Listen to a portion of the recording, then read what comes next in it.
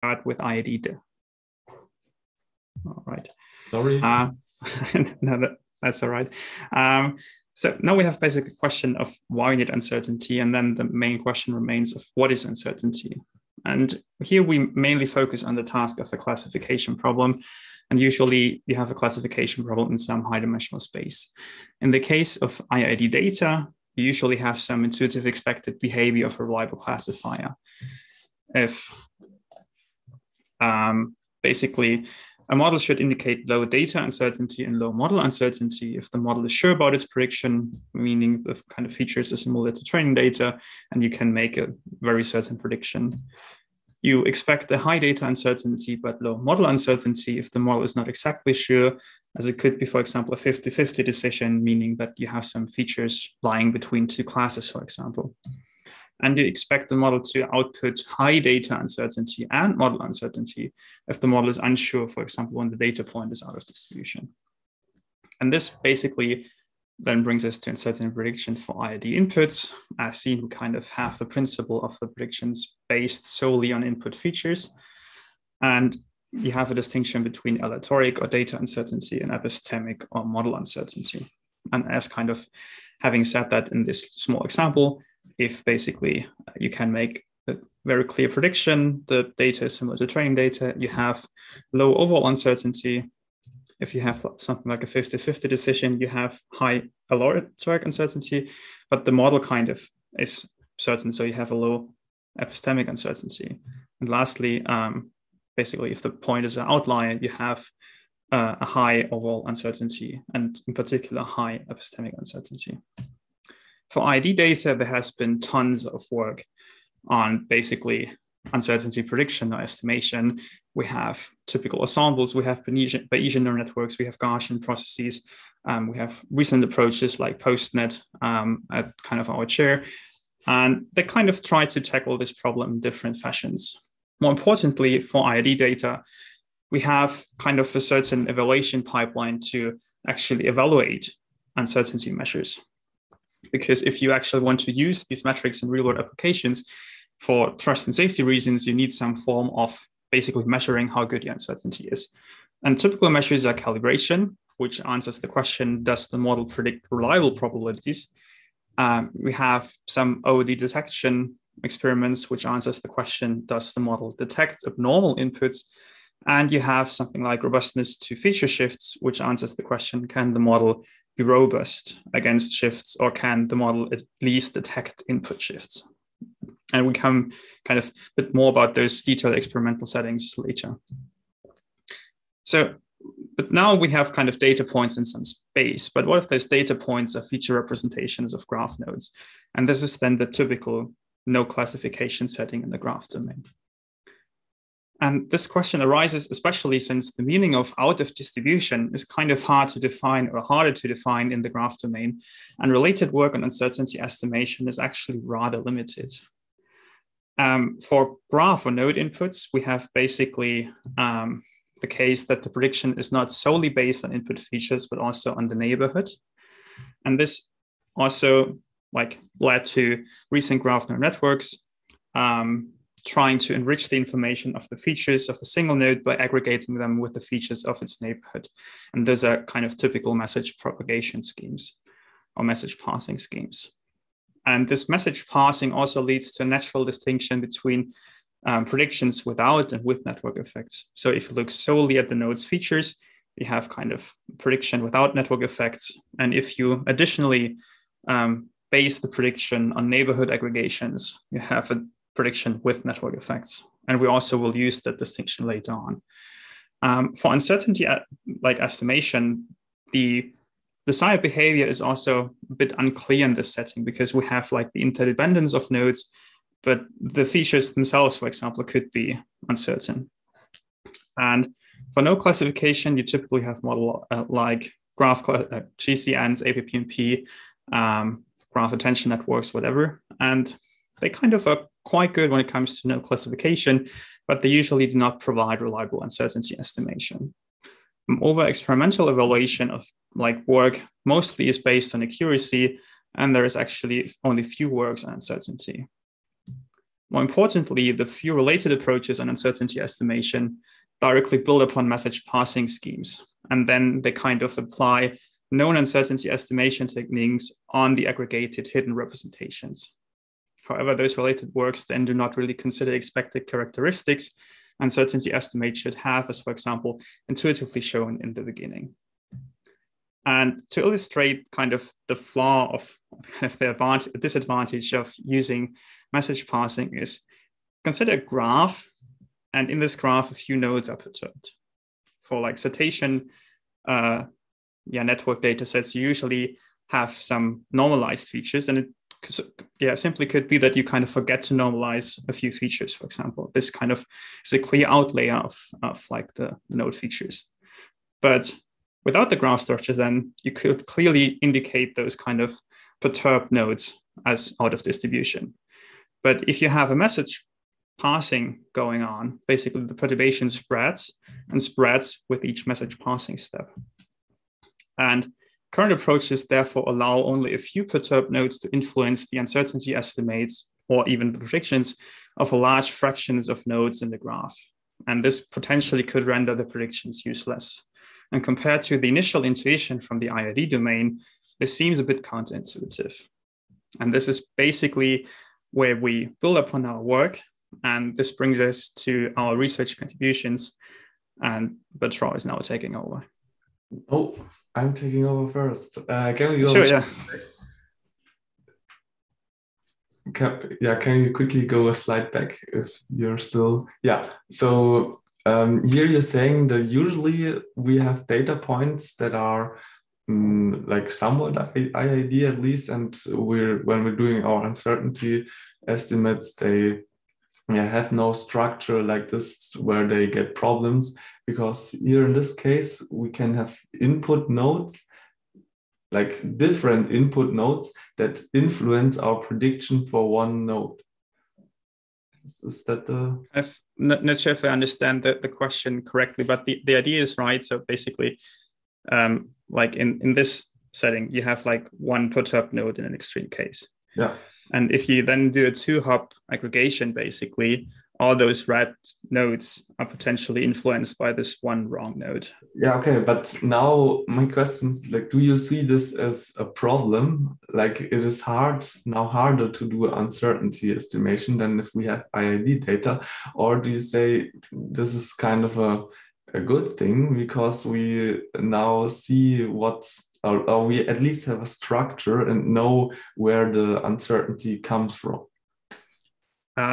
You could also argue like that, but now let's assume you have like multiple sources of uncertainty, right? Then you could have overlaps of basically neighborhoods, and then it will be quite hard to actually detect the source of this uncertainty. And we also had this discussion, right? Because this is kind of a more conservative estimate, kind of just like acknowledging the graph domain basically and saying, okay, I have this dependence, and if one node is perturbed, I potentially have a huge like neighborhood of predictions being subject to some source of uncertainty.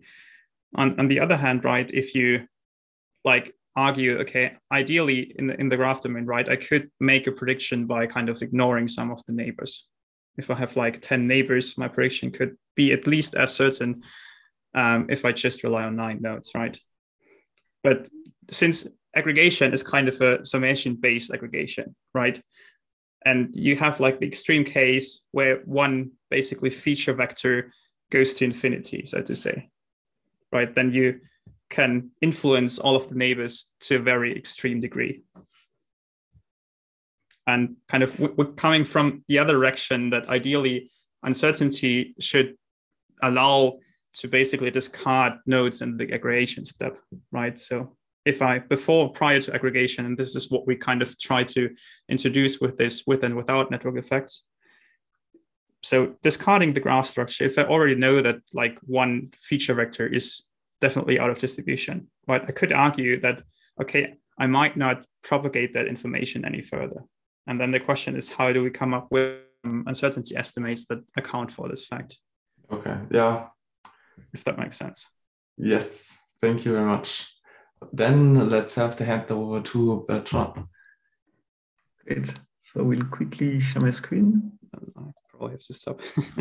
So it should be quite smooth. Great. Okay, can you see it? Yes, everything works.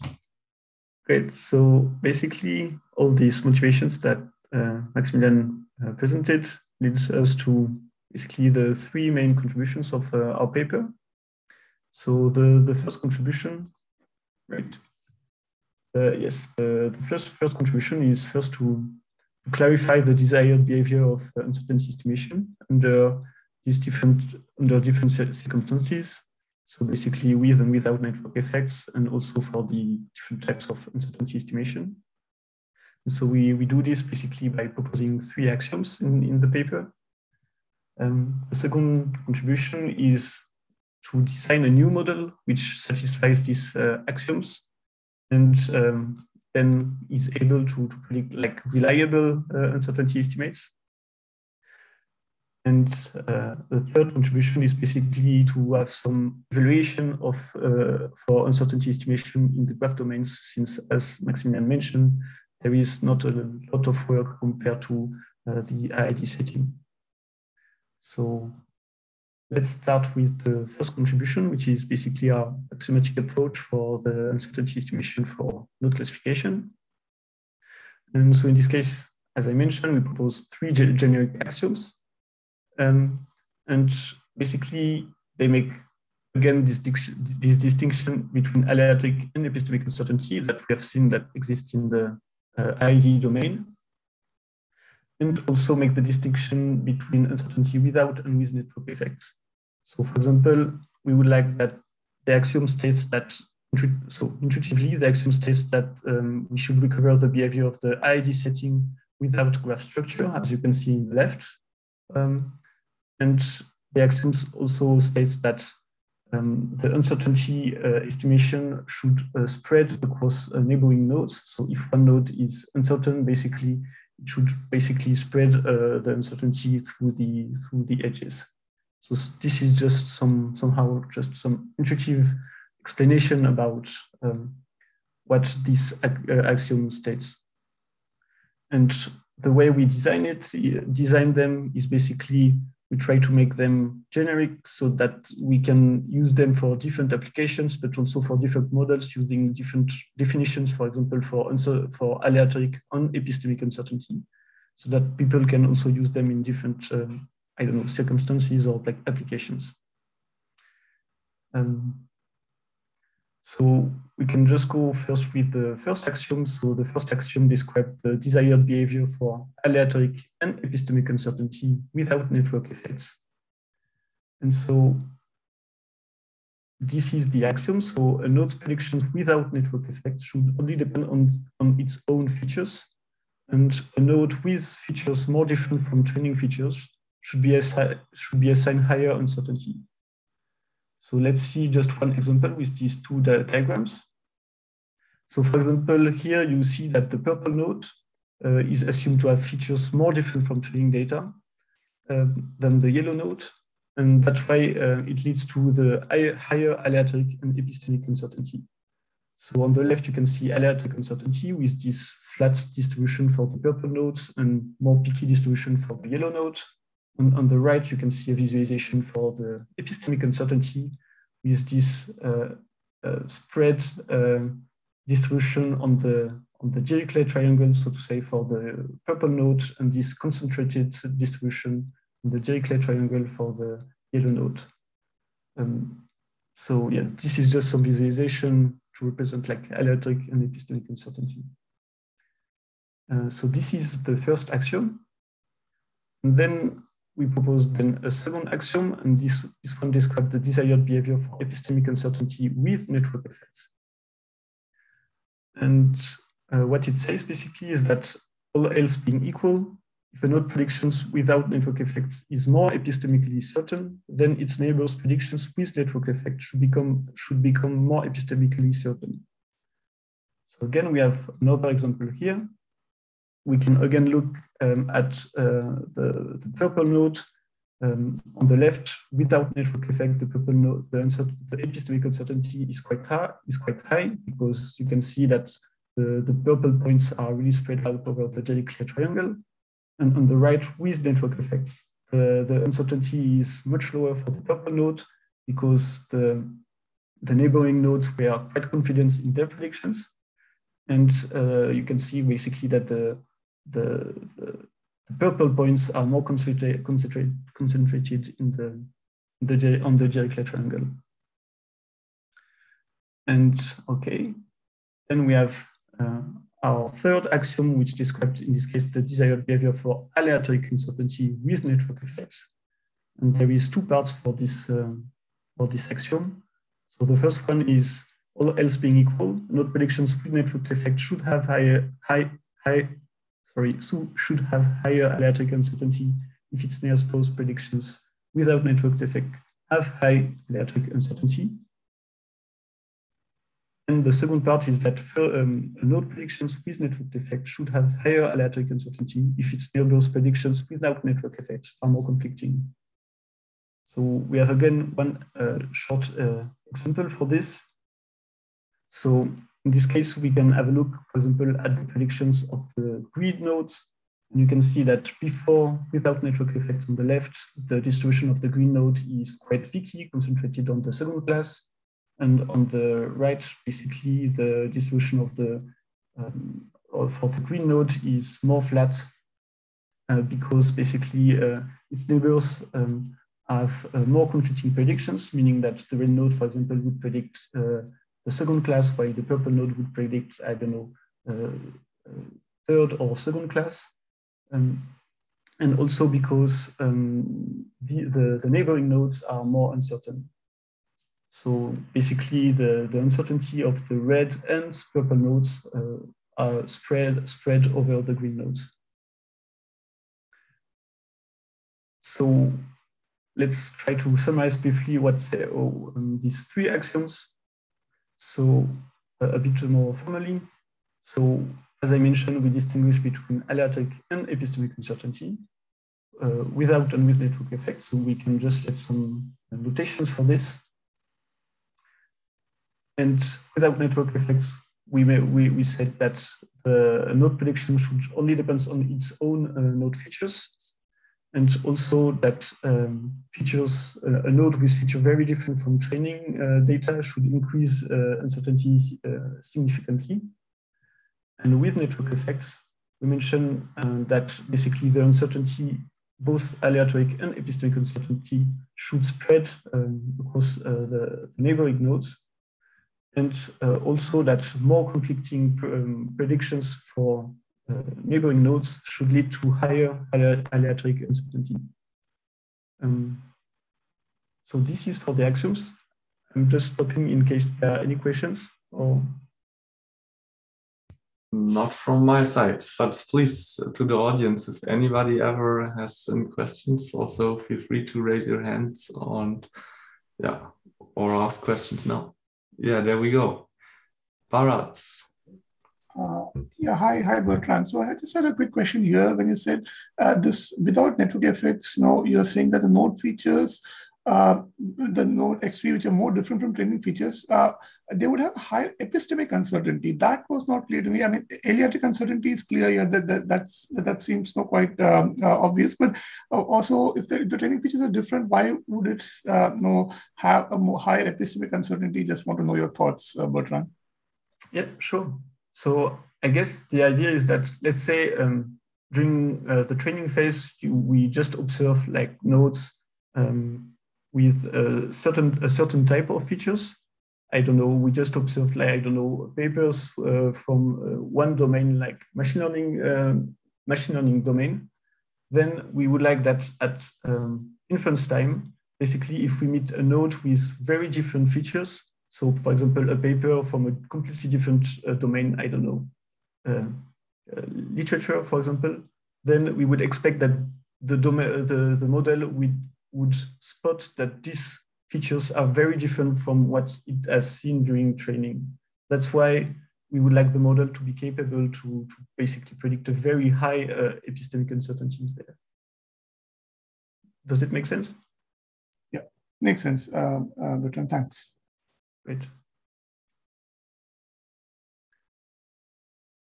So I guess if there is no other questions, I can just continue.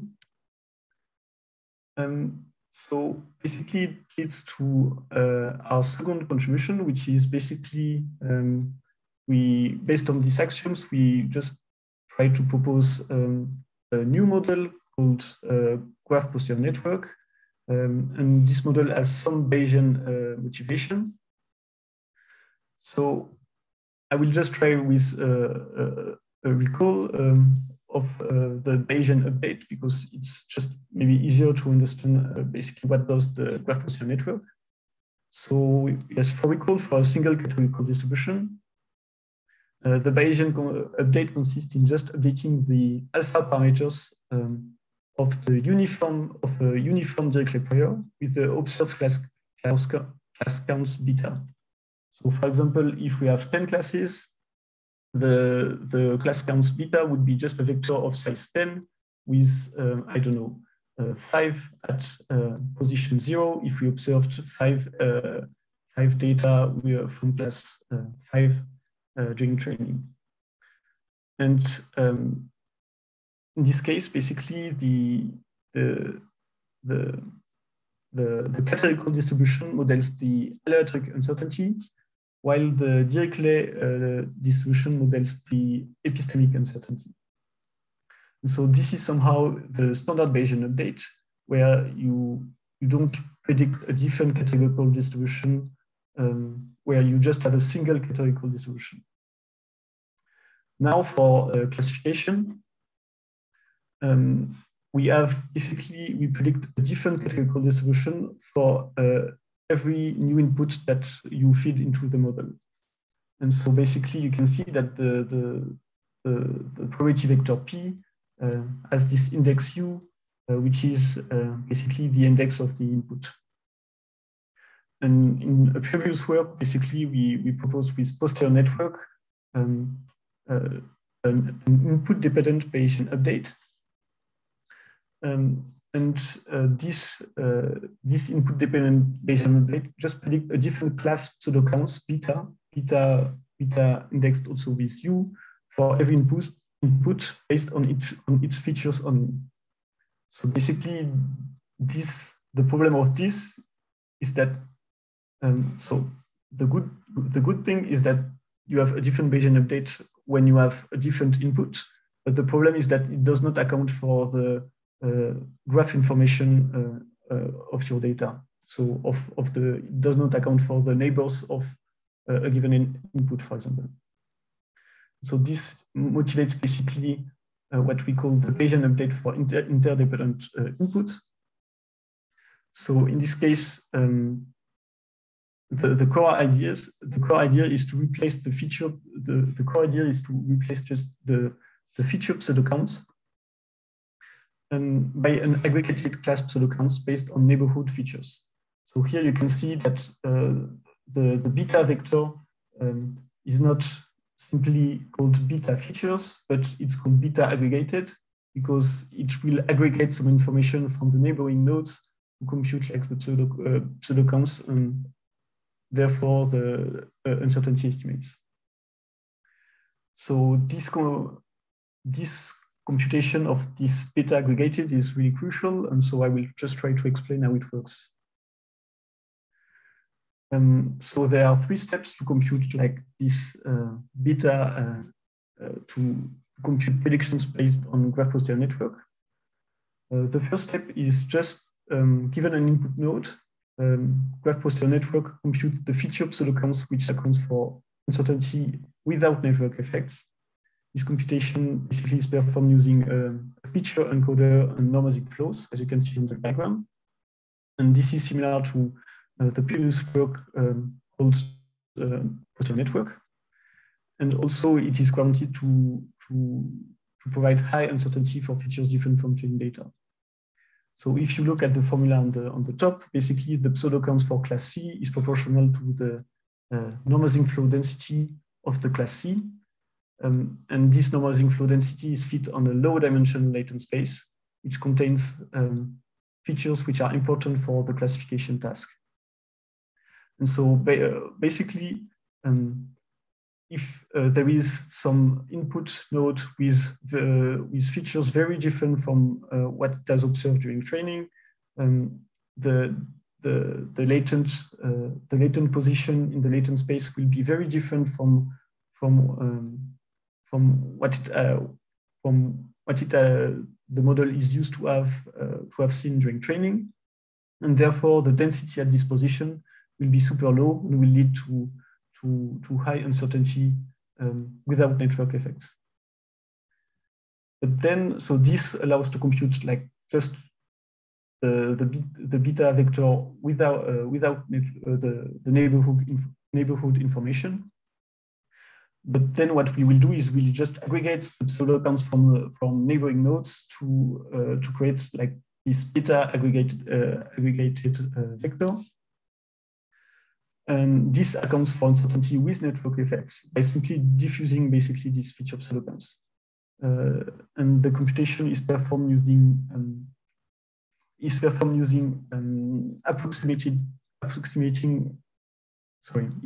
by approximating the personalized page rank scores with poor iterations similarly to APPNP.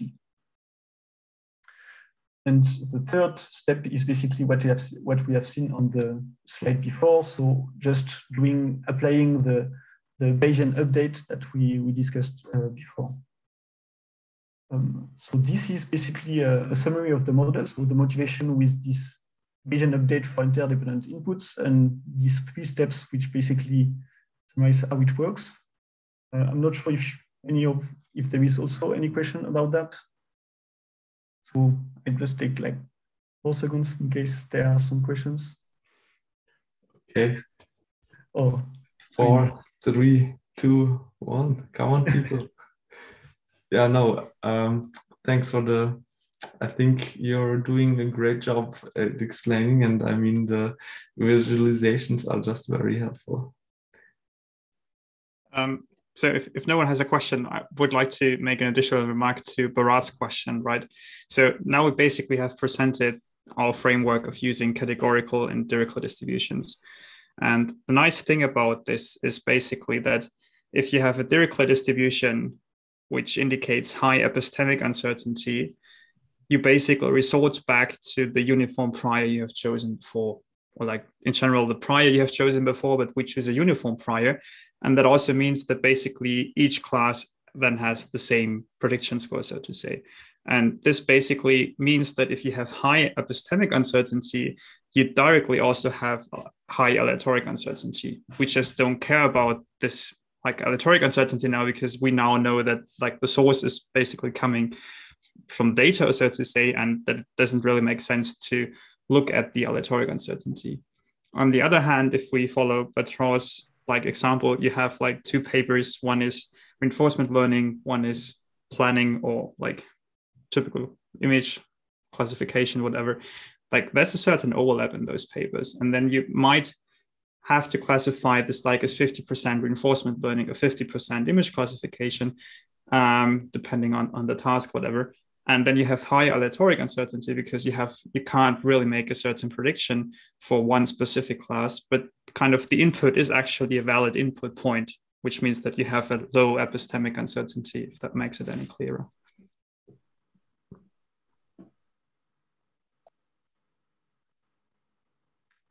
Okay.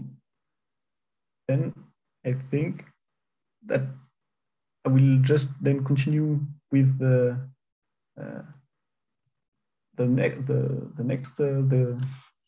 next slide. So as I mentioned before, we try to propose like axioms, and then we propose a model. And what we try to do right now is to show that the model satisfies these axioms, which sounds somehow reasonable, which describe a reasonable behavior for the uncertainty estimation.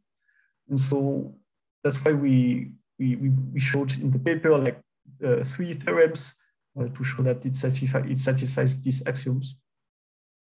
And yes, basically we show in these theorems we make mild assumptions on the model that are probably not that interesting to discuss right now, but these are just technical assumptions. And what they show, these quantities, that basically, again, we have reliable aleatoric and epistemic uncertainty, and a reliable uncertainty without and with network effects. So on the next slide, I will just try to summarize a bit like what these guarantees say. So first, without network effects, we have the following guarantee that the aleatoric and epistemic uncertainty is larger for more anomalous inputs, which shows basically that GPN or graph posterior network satisfies the axiom 1.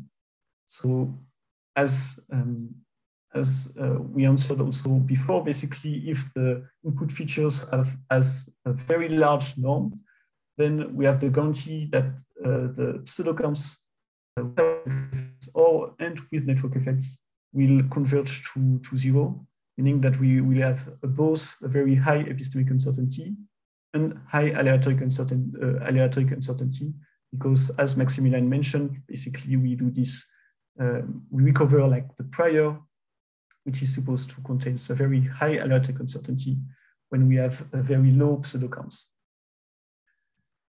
And the second part of the guarantee is basically for the case with network effects. And in this case, we have the guarantee that both uncertainty types will be larger when neighbors are more aleatorically or epistemically uncertain or more conflicting. So if we look at the first line, basically, we see that the guarantee is basically, there is maybe some typo here. It should be not alpha, but beta. Alpha features and alpha aggregated should be replaced by beta features and beta aggregated. And basically, if this pseudocounts is decreasing, so if the node U has a pseudocounts which is decreasing, basically the neighbor V will have also some pseudocount will be decreasing, meaning that the uncertainty, the epistemic uncertainty of this node V will also decrease. And then we can have some similar guarantees, but for aleatoric uncertainty. And in this case, we look at a different measure for aleatoric uncertainty, which is simply looking at the entropy of the categorical distribution that we predict. So in this case, we say that the entropy of the categorical distribution, if the entropy of the categorical distribution of the node U is increasing, meaning that we are more aleatorically uncertain, then the entropy of the neighboring node V will also increase. So somehow we have this guarantee that the uncertainty really spreads from one node to its neighbors, both for aleatoric and epistemic uncertainty. And the last part of the guarantee is basically that if a neighboring node U becomes more uncertain about the winning class C star here, basically we have the guarantee, meaning that his prediction is more conflicting with the winning prediction at that time, then the aleatoric uncertainty for the node V will also become higher. So this is somehow a formal way to instantiate the axioms and then show that graph posterior network satisfies the axiom. Yeah, I'm happy to take any questions on this. Otherwise, but I guess might be not the most interesting part from people, but because it's a bit technical, but wanted to just mention this in case. See one question in the chat, maybe. Yeah. So, can you please clarify what are the features you use in you use in PRR, right? Yeah, but are these at the final node representations? So I guess this is more relevant. Sorry. Yeah. This is relevant to this, right? And yep. Basically, so what we diffuse, what is the quantity that we diffuse is basically this pseudocounts without network effects, or these pseudocounts just based on features only. So basically what we can do is we can compute these PPR coefficients for each node U, each pair of nodes U and V.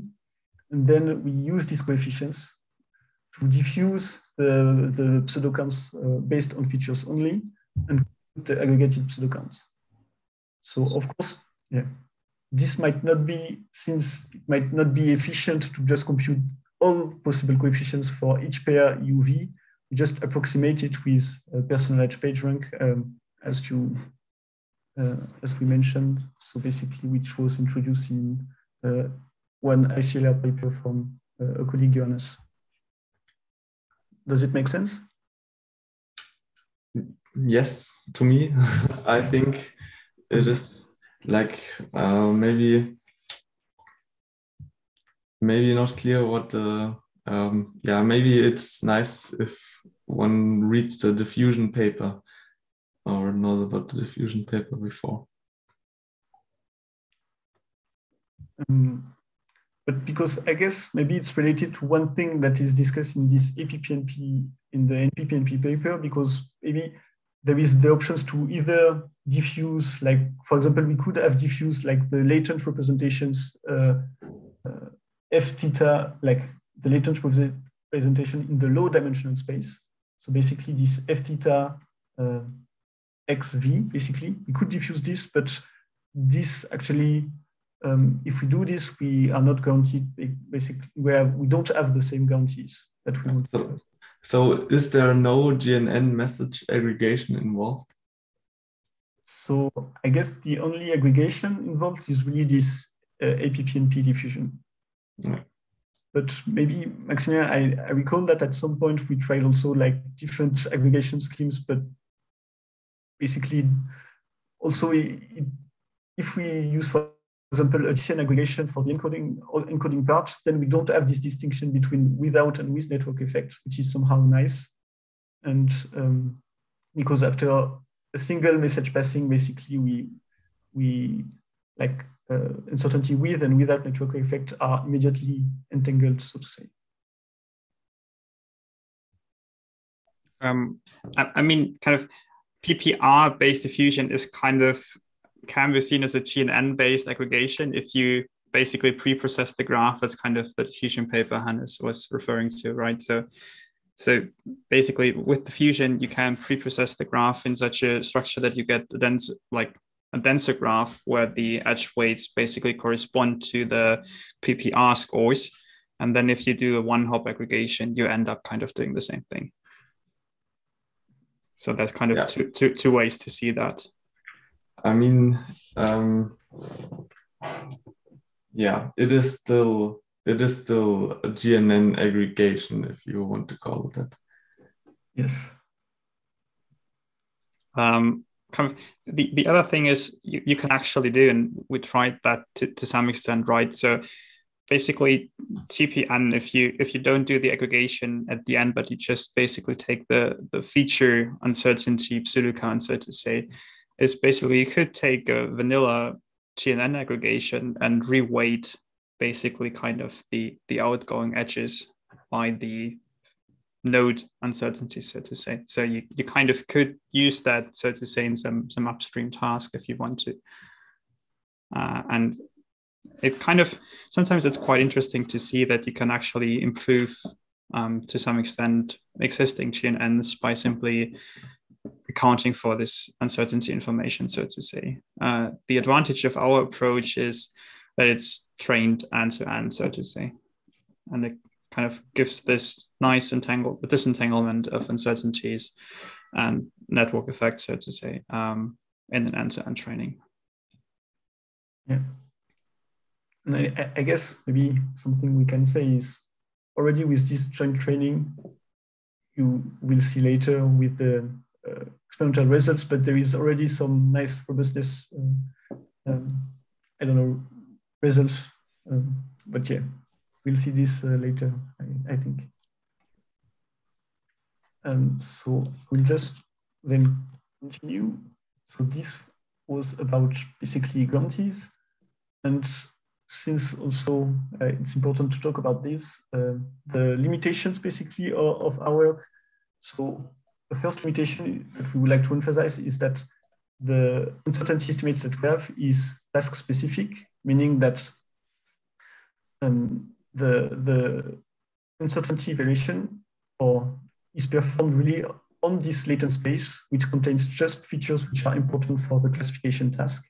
And if a feature is not important for the classification task, basically, and changes drastically, the uncertainty estimates will not change. So this could be a down or like a negative or a positive side, depending on the application, because sometimes it's good to be insensitive to this, but sometimes also you would like to detect any type of perturbation, including those which are not important for the classification task. Another limitation is that here, as we mentioned in the axioms, we rely on the fact that the graph is homophilic, especially in the axioms, in the second and third axioms, where we say that uncertainty estimates of neighboring nodes should be similar to each other. And we do not tackle the problem of heterophilic graphs. And a last limitation is basically there is in the uncertainty estimation literature, there are different types of OD data. There are OD data which are just very different from training data. So basically, I don't know, extremely far from training data, so to say. And there are OD data which are closer to the in-distribution data or the training data. For example, you can think of if you have papers, as Maximilian mentioned, basically you can think about papers about reinforcement learning, and then close OD data. So you could have seen papers about reinforcement learning during training. Then close OD data would be papers about some other machine learning domain, and far OD data would be papers about, I don't know, a completely different domain, like just some article in a newspaper, for example. And basically what we say is that we proposed in our guarantees just, we have guarantees only for far OD data, but we don't have guarantees for close OD data. And again, in this case, it's not clear also in the literature if the desired behavior should be to be robust against these small shifts, or simply to detect this close or near OD data. So it's something that we can, of course, discuss. So I think these are the three limitations we mentioned in the papers. There might be others, and we are happy if you have any comments on this. But otherwise, if there are no questions, I will just give Maximilian the presenter rights so that he can present like the results of the paper.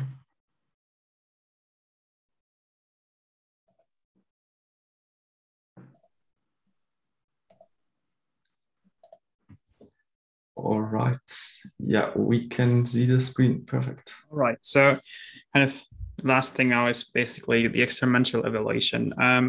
As said in the introduction, kind of a lot of work on uncertainty estimation in the graph domain actually just evaluates the uncertainty measures on a limited subset of tasks, so to say. And this is also one of the motivations of this work, basically to provide some exhaustive evaluation to some extent of existing baselines.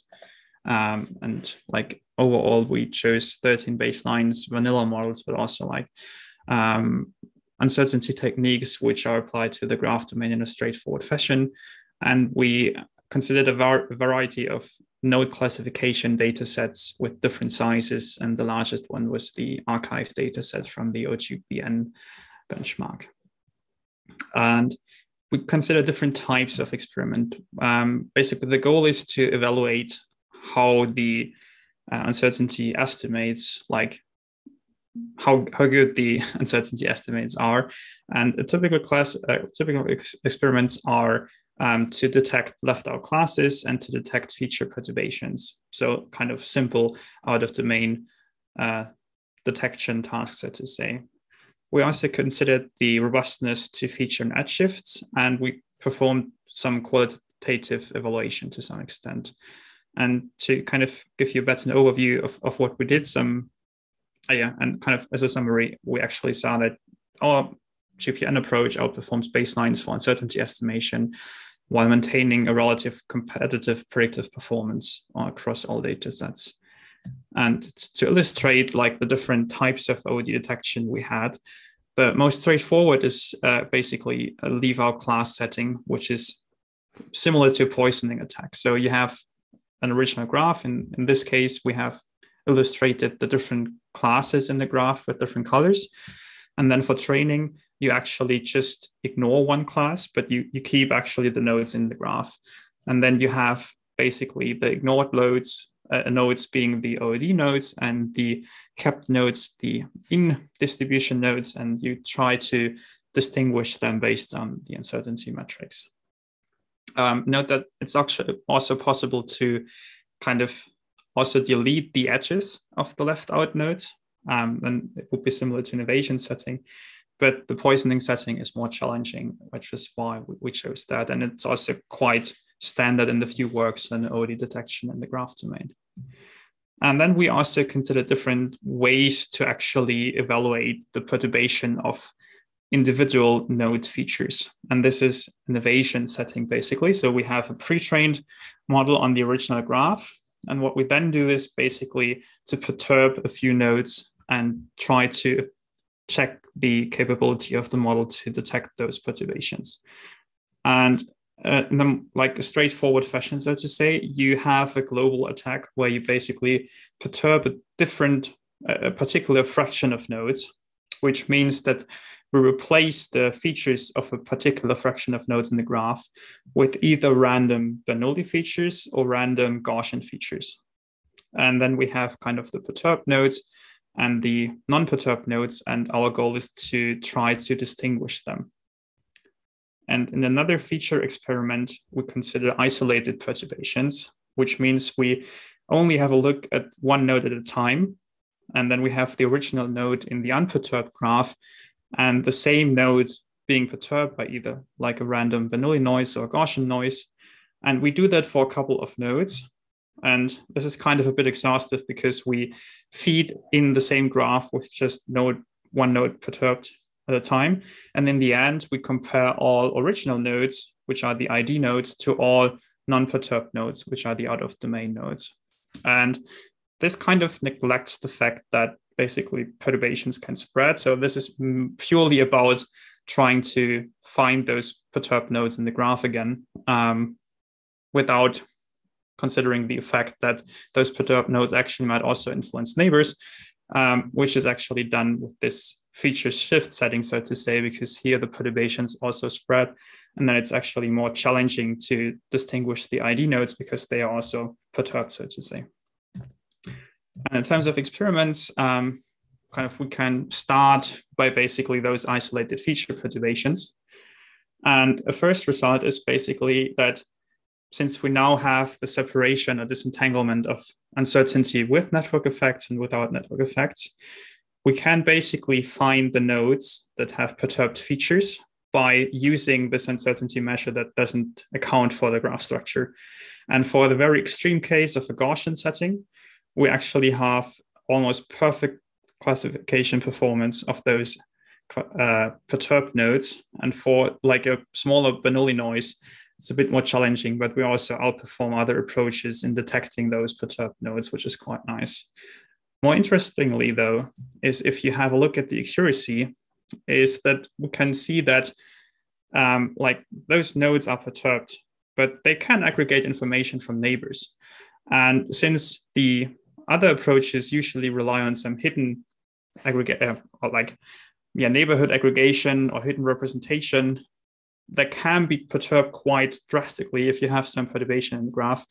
And this leads to a drastic drop in accuracy. On the other hand, our approach is capable of discarding useless information and relying on useful information by the uncertainty measures, and actually can maintain quite a good accuracy despite those perturbations being present in the graph. So there's a question. Yeah, let me maybe read it out to Sure, yeah. in the recording as well. Is this a fair characterization from the 10K with respect to incorporation into general GNN methods? Sorry, yeah. First, it observes in a principled way utility in distinguishing classes, features as coming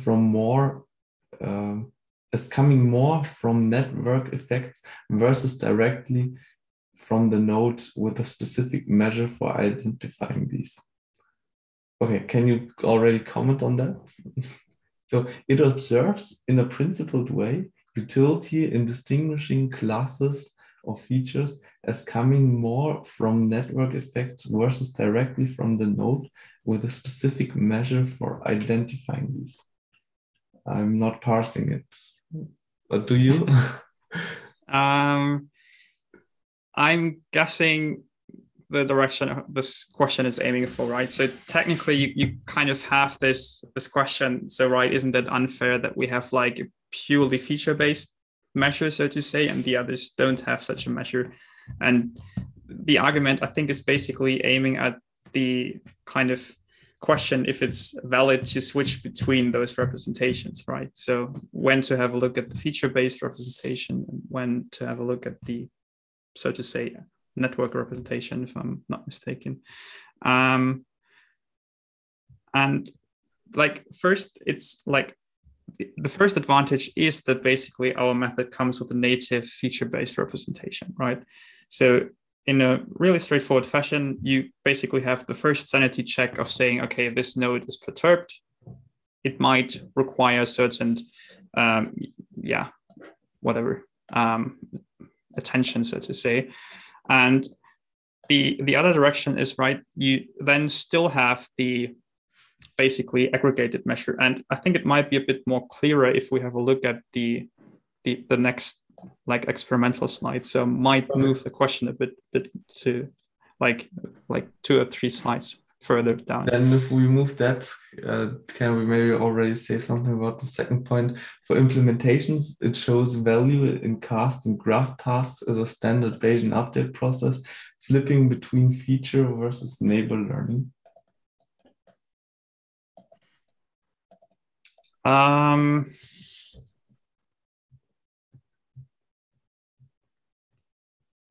I'm also not too sure what the question is. Okay. But if I would have now asked if you could maybe first explain what the question is, if you immediately knew what is meant with that, because I also don't.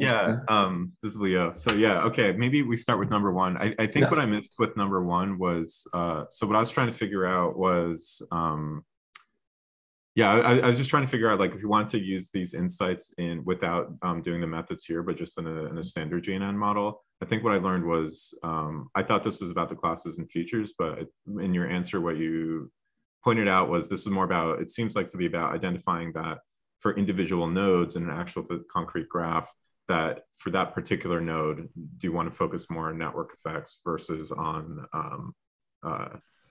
the features? So it's more about individual nodes. That's what I was missing. I thought it was more about the classes or features. For the second question, I guess what I was trying to figure out here was, what does it mean for so generally we're doing label prop in GNNs, right? Like we're kind of using that as a method. And then what was kind of interesting here is that it seems like you're doing more of a classic, like iterative Bayesian update process, right? And I guess what I was trying to figure out as part of that is there are different ways of implementing that, and then and then there might be questions of, like, for example, the efficiency of saying, hey, how should we implement this? Should we implement this as like a traditional iterative Bayesian method, or should we try to figure out how to reverse figure out how to do in a classical GNN model with label prop, with all the modern optimizations, and kind of somehow put it back into that. And so I'm kind of curious more just from an engineering perspective, if there's kind of any takeaways here. So I think we rather had a look at the second perspective. I mean, you kind of said label prop has definitely some history in GNNs. And like a straightforward extension to label prop is something like belief propagation, which actually tries to do something similar, that instead of just propagating labels, you propagate some Dirichlet beliefs, and then you have like actually quite similar updates. So that also was some inspiration of this work. Label prop and belief propagation kind of just have the drawback that they don't work really on features. They just propagate, so to say, class information or label information. And this is basically then trying to incorporate those ideas in a GNN framework, I'd say. It wasn't meant to be an extension to like iterative Bayesian methods. Gotcha, thanks. Okay, then I guess we move on for now. So that's kind of the isolated perturbation. So it's kind of first takeaway is basically that the model can detect basically isolated node feature perturbations, still maintains quite a high accuracy on those, and also has some like aggregated uncertainty estimate, which is quite high which kind of matches than other things which come later.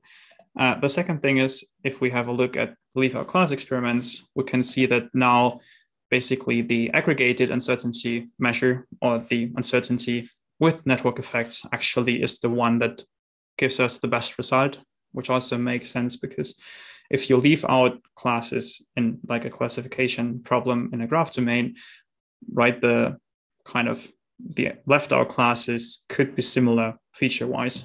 If you have a look at machine learning papers and you leave out reinforcement learning, for example, like the abstracts, if you have a look at classical citation networks, the abstracts kind of could be quite similar. And we actually see that you have some capability in just looking at the features, but kind of the main point here is that now the uncertainty with network effects kicks in, and then that we can detect those clusters of kind of forgotten or left out classes by looking at the uncertainty, or the uncertainty with network effects. And this is also kind of in our axiomatic approach, kind of a desired property. And the next thing is, and this hopefully makes some things clearer, is the shift experiments. And here you basically consider the graph with the different fractions of perturbed nodes. So it's kind of a global perturbation. You vary the fraction of nodes that are perturbed, and each node perturbed is kind of getting random features assigned. And the graph shown is for Gaussian perturbations, which are quite extreme perturbations. And the extreme case here is that even if like 80% of the nodes are perturbed, we kind of have a 60% improvement over competing baselines in terms of accuracy.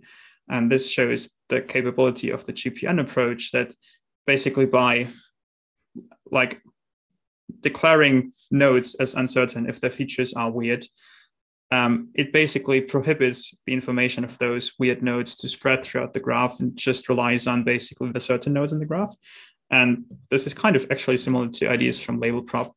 And then you actually can see that if you discard all those weird nodes, so to say, you can leverage the network structure to quite some extent, and to actually have quite a good accuracy despite some heavily perturbed graphs, so to say.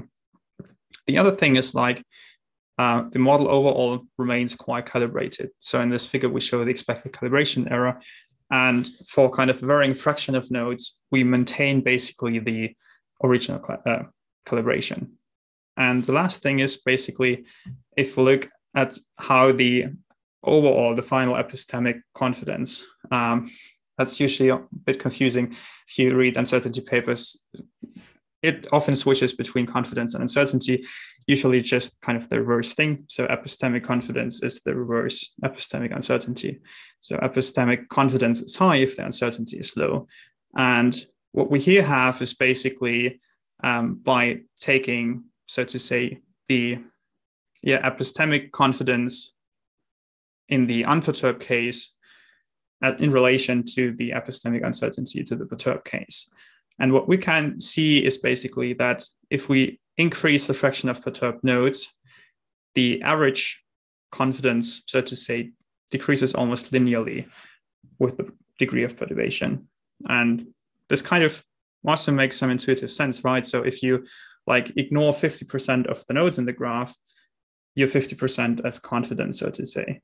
Our model still kind of can maintain quite a high accuracy, but it's nicely calibrated still to some quite extent, referring to the aleatoric uncertainty. But in terms of epistemic uncertainty, we actually can extract some information basically about how much information has been discarded in this process. And this kind of probably summarizes the model quite good to some extent, that you have this idea of using those feature uncertainty first. You basically then, by using pseudocounts, just propagate certain information implicitly, and this leads to high accuracy in like perturbed settings and like a nice alignment of the uncertainty measure with the degree of perturbation, so to say. It can also be seen in some qualitative evaluations. This is then an evaluation of just the feature-based uncertainties from the CoreML dataset. CoreML dataset is a citation network dataset in the machine learning domain, and the node features are basically just a bag of word representations of the abstracts. And on the left, you can see a typical abstract that you expect from a research paper, which is kind of written in a sophisticated fashion. It has a proper length. It actually is a bit shortened here, and that's quite nice. And this actually also gets assigned a high certainty, or like a low uncertainty. And on the right, you see a few examples of abstracts that get assigned a low uncertainty, because low certainty but high uncertainty, because sometimes those abstracts are basically just working titles or like whatever, kind of probably reminders of some weird pre-processing stuff, whatever. And this kind of shows in a qualitative fashion that our model can sort those things out. And that's, I think, also quite a nice finding. And if you have a question, we can kind of go back to the experimental results later. But then kind of to wrap things up, we show that kind of our work introduced 3 axioms which specify the desired uncertainty for no classification. We propose Graph Posterior Network, which provably predicts a reliable uncertainty. And we also showed in an extensive experimental evaluation that the obtained uncertainty measures are quite well suited for the task of no classification. And that was the presentation of our paper. So thank you for your attention. And if you now have any remaining questions, feel free to ask them. Yeah, and that was the presentation of a very fantastic paper and a very fantastic presentation itself. Then, okay, maybe a bit of an off-topic question. Could I just ask what the theme program used to make slides/diagrams are? Yeah, and I mean, a good reason for that question. I think we all like this style a lot, and yeah, it's awesome slides. What did you use? So I guess simply to make the slides, it's simply PowerPoints, right? And actually, it turns out to be super powerful to make also some diagrams. Not sure about the diagram, Maximilian, maybe you recall the diagram for the model. Not sure what we used there. I mean, kind of some diagrams are kind of from the paper, a bit modified from the paper. Those have been created with ticks, so kind of LaTeX figures, so to say. So like there are a few LaTeX figures in there, but surprisingly, you can do a lot in PowerPoint. And like if most of the graphics, I think, are actually PowerPoint representations.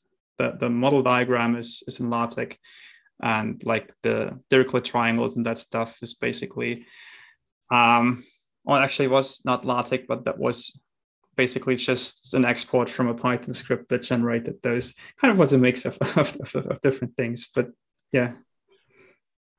Okay, but then, yeah, very impressive. Likewise, I can only agree with the chat here. But maybe as a last question from my side, what is next? Do you have any future ideas for this direction? So I guess maybe I can try to comment first on this. So just for this specific work, I guess we mentioned at some point the limitations of this model. So of course, the next thing to do would be simply to tackle these limitations, look at what is the behavior for heterophilic graphs, what is the behavior for near OOD.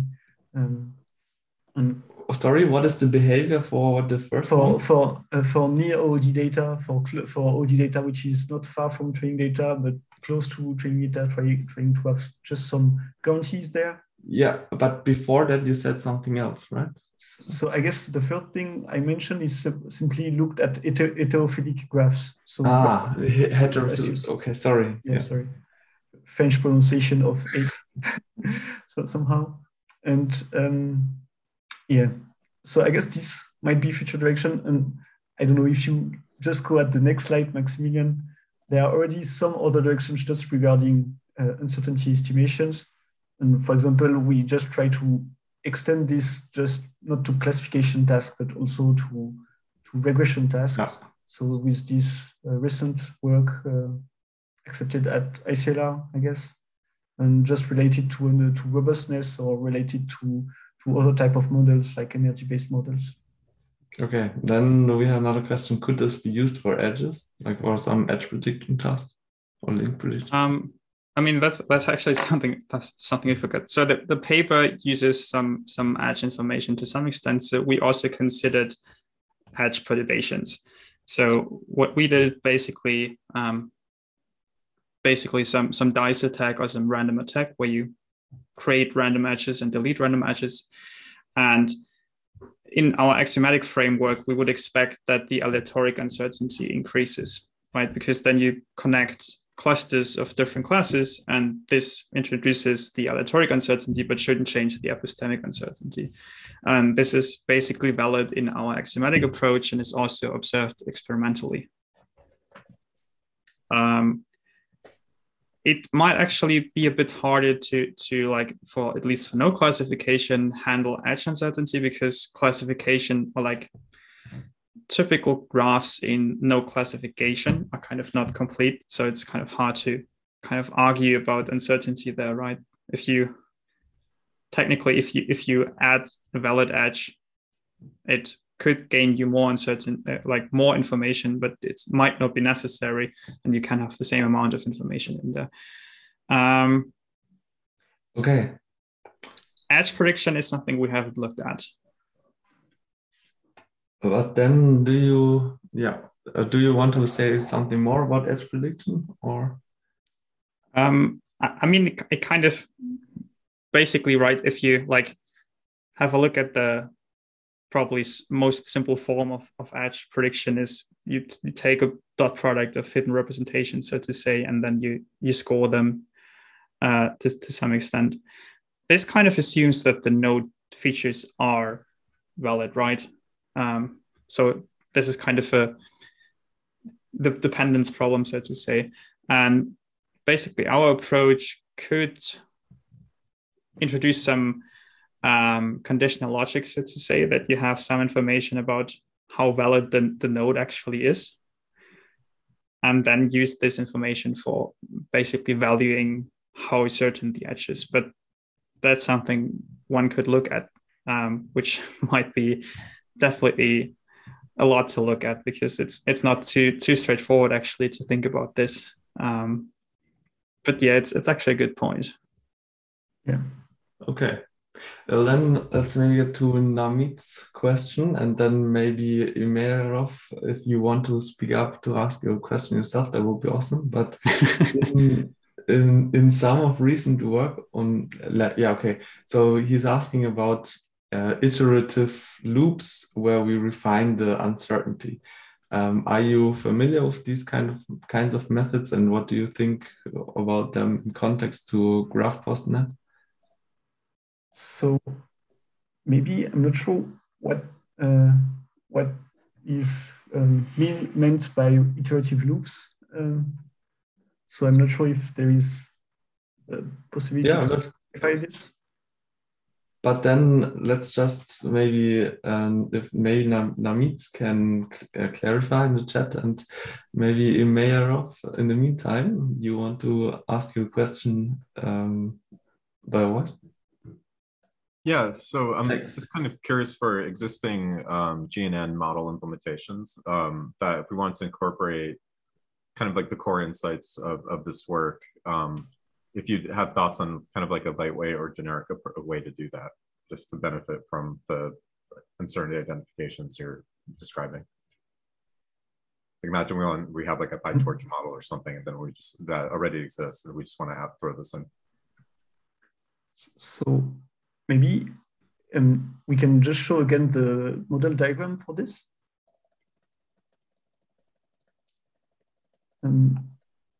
So I guess one way to just mix, like, okay, one way to simply mix somehow what this model does with other GNNs would be to replace somehow the part which is 1 and 2, so to say, to just replace this part with another GNN which directly predicts like some latent position Z, and then fit the density estimation on this latent space. And then based on this, you can again compute like the feature pseudo-counts similarly to the formula on the top, these beta features. And this would allow you to basically benefit from this Bayesian update, or this input-dependent Bayesian update also for other GNNs architecture. I would say the downside is basically you might not have in this case the distinction between without and with a network effects. So you don't have the guarantees basically also for those uncertainty estimates.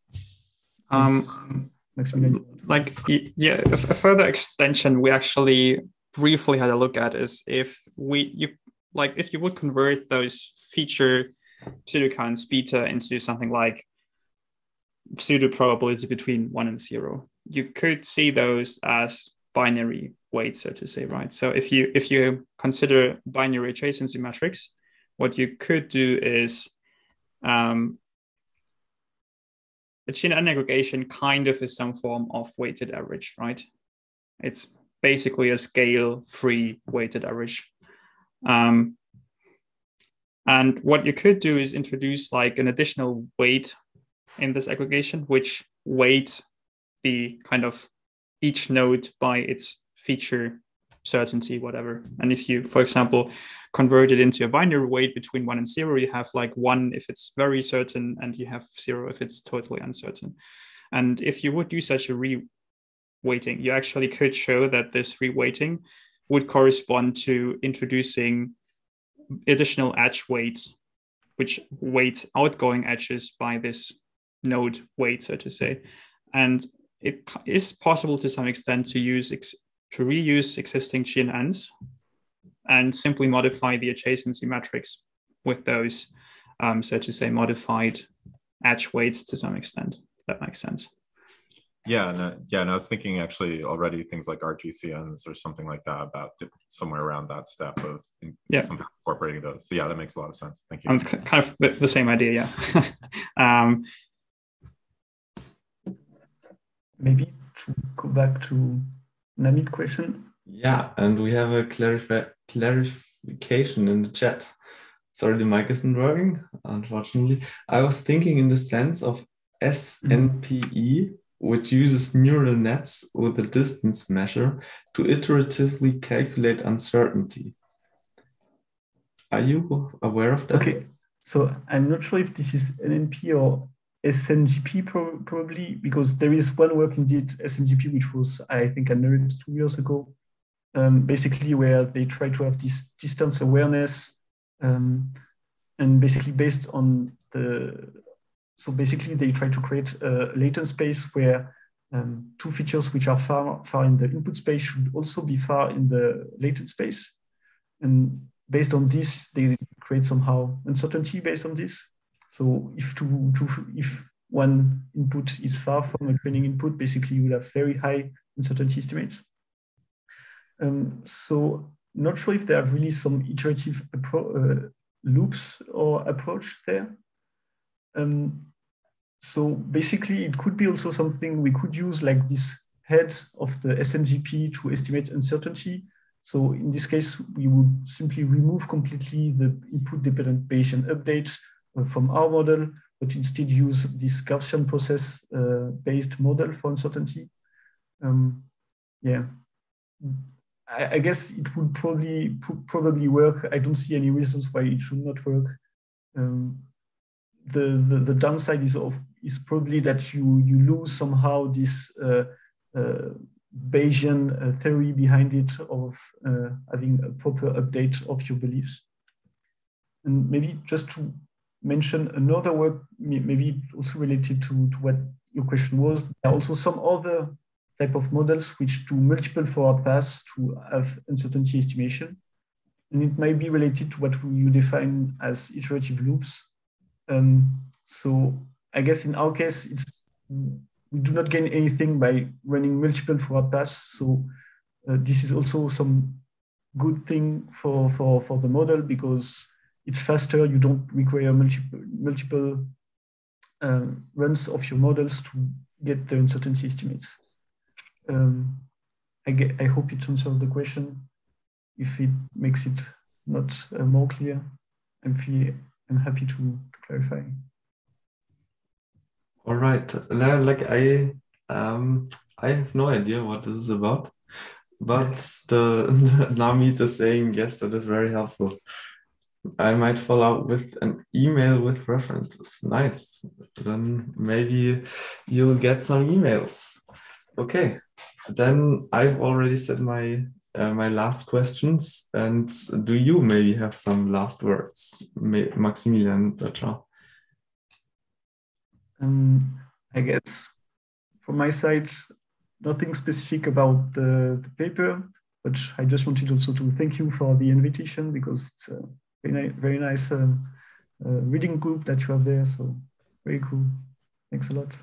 All right, then thank you for the nice presentation and the awesome answers. Like I know these topics, yeah, likewise, Imayerov saying wonderful talk, it's absolutely true. But I know these topics are somewhat, or not everybody likes to get into something like uncertainty estimation. And I guess for many people in the GNN reading group, this is also a completely new area. So I'm very grateful for how nice of an introduction you gave. Yeah. Thanks. Thank you. Then let's call the day, and I hope to maybe see you in some other reading groups. It would be awesome. And have a nice evening. Yeah. Thank you. Bye. Thank you. You too. Bye.